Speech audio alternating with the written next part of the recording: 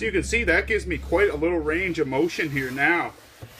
Even better than if you've seen my other video with the lever system.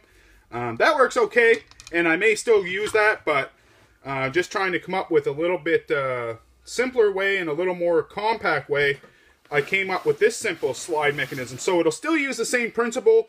This will still be a box inside of a box, so we'll just pretend that this table is one plane, and then there'd be obviously it would be a box is what this would set in. So this would still slide back and forth inside of a box, and then it would simply slide back and forth on a little piece that would run in the middle on a couple of pivots. And then it's not going to have to be so deadly accurate because it's going to lay flat against the side of the box. So then I just have to spring load this mechanism so that it was spring loaded to go up and down. And this gives me a real big range of motion. As you can see, if I put my tape measure here, it gives me a huge range of motion. I should be able to cover, you know, like a 6x14 or something. So that's what I want to ask in this video.